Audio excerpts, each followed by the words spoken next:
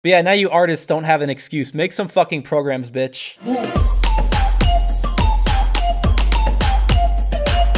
Welcome back to benjaminutes. My name is Benjamin, and let's chat for a minute. So let me just say right off, I know most of my subscribers aren't going to be super interested in this video, so if you're not interested in watching it, you don't want to watch it, that's totally fine. I won't be offended. I won't be upset if you just click away. I'll be back to my normal nonsense soon. I just personally find this interesting, so I thought I'd share it with you guys. So if you're not a programmer, you don't know anything about code, all you need to really know is that there are different programming languages out there. The same way there's different languages for humans to talk to other humans, there's different languages for humans to talk to computers. I know a number of them myself: C, C++, C#, Java, JavaScript, Python, Lua, all kinds of different languages, and none of them are really any better than any other. Although some programmers will swear up and down that their favorite language is the best language, so to those people, I'm sorry.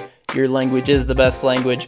Please don't yell at me. But I got off on a tangent. Basically, all you need to know are there are different coding languages. No programming language is truly superior, but there are some that are certainly inferior. Esoteric programming languages, or in other words, programming languages that are so fucking weird, nobody knows why they exist. You guys remember lolcats? You know, the funny pictures of cats, they'll have a caption like, "I can has cheeseburger," you know, from the infancy of the internet. Have you ever wanted to write a program and also type like a lolcat at the same time? What, you haven't? Well, you're the fucking weird one. Lol code. I don't know why it exists, but damn if it doesn't exist. There's actually an example program here that prints out hello world. Hello world is just a tradition among programmers. The very first thing you learn to do when you learn a new language is to write hello world to your computer screen using that language. So let's walk through this example. Hi. So I'm assuming hi is the opening point for the program so it knows where to start. Can has stdio. Okay, so they're importing the stdio library, which stands for standard input output. Which, side note, don't ever let programmers name anything in your life. We are terrible at naming things. They made the shorthand for standard STD. I would have liked to have been in on that meeting where a bunch of programmers decided to be totally okay to put STDs all over our code. The standard library is a standard library. We all use it. STD. They couldn't have come up with any other better shorthand for standard. It had to be STD. Fucking hate programmers. All right, anyway, I got off on a tangent. They brought in the standard input output library, and that basically lets you print things to the screen. And now that they have the standard input output library, they can print out hi world. I guess their command for printing out is visible, and then you pass it what you want it to print out to the screen. And then okay, thanks, bye, closes out the program.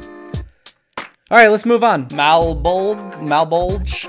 I'm not even gonna try to explain this one. This one was apparently written to be the most confusing and stupid language ever, and yeah, it kind of fucking looks like that. Well, what are you telling me? You guys look at this and you don't know what that means? What are you, stupid? It's pretty bad when I can't even find the words hello world in the hello world example. Yes, that is code right there. That prints out hello world to your screen. That is fucking code. Oh, you think that looked confusing? Oh, we're just getting started. Let me tell you a little something about white space. You see this shit? That's some fucking code right there. Oh, there's definitely something there. It's just a bunch of spaces and tabs. And no, I'm not fucking with you. That was actually code right there. That was code you were just looking at. This right here? This is code. So white space characters are basically just characters on your keyboard which create white space on a document. So spaces, tabs, and the enter key. That's all you have to work with on this language. It will ignore any other characters. I can only assume that the person who made this language is just a very bad person. And if you use this language, well then, you're likely also a very bad person. Now, I know some of you out there are thinking, Ben, I'm a creative writing major. I don't understand anything about what you're talking about. That's okay.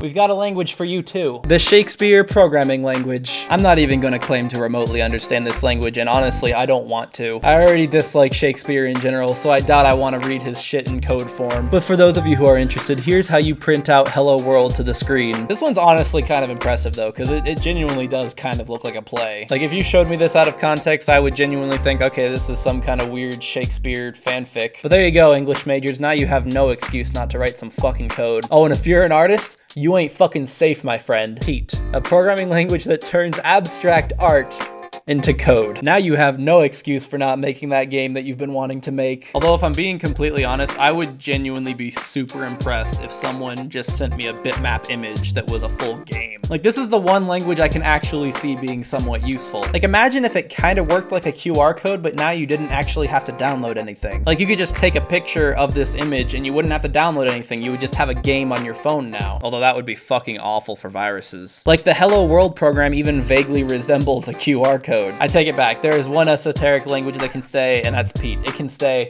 The rest of you gotta go. But Pete can stay. Like, look at that. That's actually like something you would find in a modern art museum. That's actually kind of cool. But yeah, now you artists don't have an excuse. Make some fucking programs, bitch. Anyway, I hope you guys enjoyed this video. I hope at least some things made sense to you. I hope I wasn't just rambling the whole time. I don't even know if I'm gonna post this. I don't know how it's gonna turn out, but I mean, if you're seeing it, obviously I've posted it, but I mean, I try to just post things on my channel that I would personally enjoy, so I figured I would personally enjoy seeing this, so maybe you guys will too. I don't know. Maybe not. If not, I'll be back to doing stupid shit soon, I promise. Anyway, I'm gonna go draw some dicks in MS Paint and run them through Pete.